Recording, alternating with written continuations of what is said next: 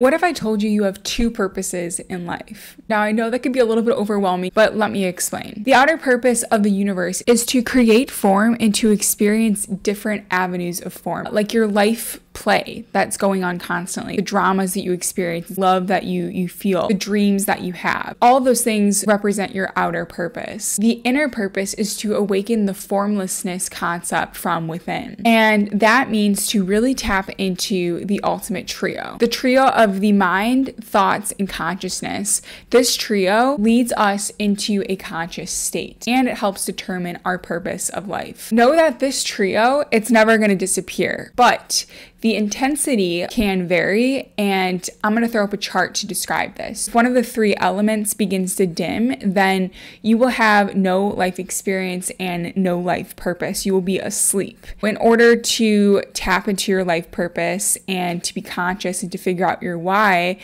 you really need to focus on your thoughts, your mind, and consciousness. The formless mind is a gateway to your inner and pure consciousness. The universal mind is considered formless energy. It's the super center of intelligence behind all of life. It will provide you with answers to those really deep questions, such as why? Like, what is my purpose here on earth? In order to feel peace and to experience a life that is blissful and you're in a conscious state, awareness and stillness of the present moment must be activated. We create our own thoughts, and these thoughts can either turn into blissful consciousness or they can be contaminated, thus turning into disharmony. And this is when you begin to feel a disalignment with life. It could feel like you're just going through the motions of life, and it feels like you're just kind of there. As thoughts move further and further away from this pure blissful state of consciousness, we begin to transition into human form, and that can be fear, that can be depression, that can be anxiety, all of which, remember, are created by us, okay, through the thoughts that we have. We are essentially creating this distressed reality that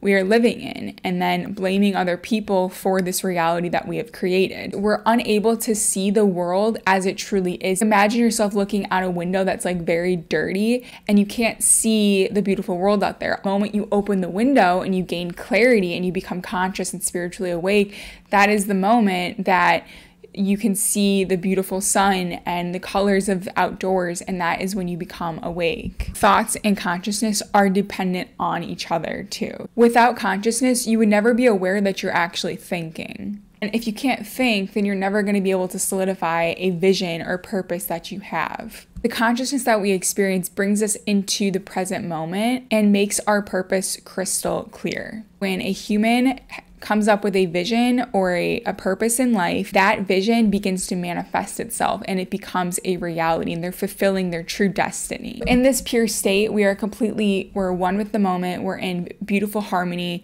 with our purpose, with life, with ourselves internally. Know that everything is meant to be in this life. And you get to create and bring whatever you want into this world and to manifest whatever you want. You know those moments where you think like, this was not supposed to happen to me. You feel like I am not capable of taking on this challenge. Those are the exact moments that you need to enter into a premature spiritual awakening. Now hear me out. Nothing that happens to you is not supposed to happen. It's basically a puzzle piece to the greater whole of life. When you understand that, it kind of gives you this weird sense of peace to know like, okay, if this thing happened to me, I'm actually capable of conquering it. I'm capable of finding a solution. Destruction of your outer purpose can actually lead to you finding your inner purpose. Let me give you a quick example to illustrate this a little bit better. I always thought that my outer purpose was to work a 9-to-5, be married, be a CEO, to travel for business like every so often if I was lucky. Fast forward in life, I thought like that was the only thing that I was put on this earth for, really. That quickly changed when I realized the 9-to-5 was not for me. I had a personal tragedy happen to me, and my ego was bent. My identity was lost. My heart was shredded. It felt like it was thrown into the Vitamix, turned on level 10, and liquefied. I felt like I hit rock bottom. Through meditation, through yoga, through breath work, and through deep and, I might add, really uncomfortable reflection, I had a spiritual awakening. And this is very common when you have a very traumatic event happen to you, death, whether that's an illness, whether that's a breakup, a financial situation. Many times people can look at it in a very negative way and they spiral into depression and anxiety. They become more asleep, or they awaken and they have that spiritual awakening. They become conscious with their being. In my story, I realized that you can only lose something that you have, but you can't lose something that you are. That took a long time to figure out. My inner purpose became my new primary focus. My outer purpose has now shifted. Your purpose is always going to evolve, but my outer purpose, it's now aligning with my inner purpose. So my outer purpose is to ride the waves of life hard, to experience all that I can. And I want to see like all of the world.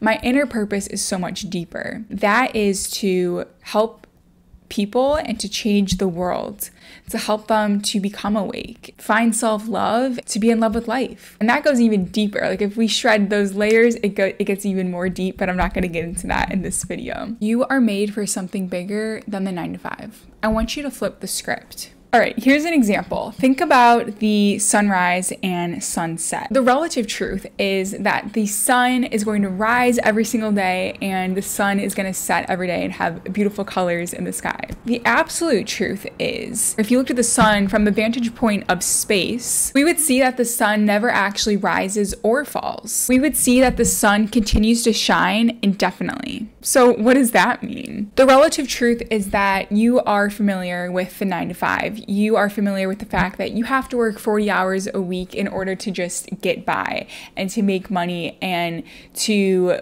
live life. The relative truth is that you need to struggle every single day and just feel really stressed out about finding your purpose in life. The absolute truth is that you have a beautiful gift. You can monetize that beautiful gift. And you just being you is the most unique thing about you, because no one else can be you. If you use that energy and know that your absolute truth is you being your unique self and using your gifts and the skills that you've learned to change the world, if you use that energy as your frame, then you can really achieve anything that you want in this world. I love to look at life like a wave. I love the ocean, and it brings me so much peace. Think about how waves expand and then they contract, right? It's just like the cycle of life. So let's start with expansion. We are exploring, we're novices, we are just curious. Really, we're just growing in knowledge. We're growing in possessions. We're gaining a lot of different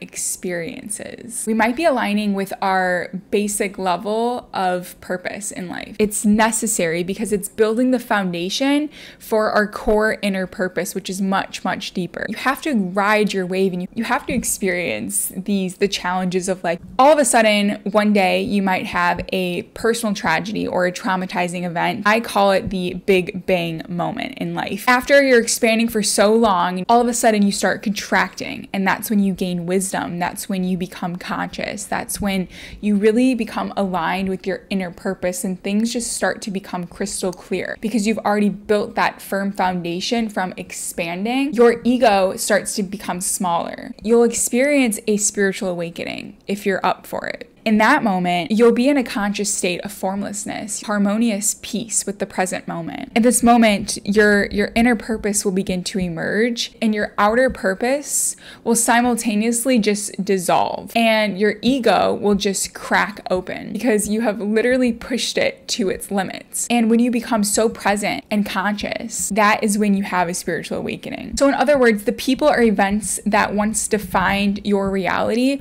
are now skewed, and your identity and frame of consciousness are beginning to shift. But when I had my spiritual awakening, I thought that I hit rock bottom and that this was it. Like, I had no idea what my purpose was. I felt like I was really worthless. In that moment, I had my big bang moment. And instead of expanding, I began to contract. I was so aware of my ego and what was like the voices in my head that I became conscious and aware of it. I want to bring up a concept called ikigai. It's actually a Japanese word that means to find your purpose. I'll throw up this graph that's really helpful. Whatever you can offer this world that will make you money, that you enjoy doing, and that you can help other people with is essentially your gift. It's a puzzle. Like life is a puzzle. It's a game. Okay.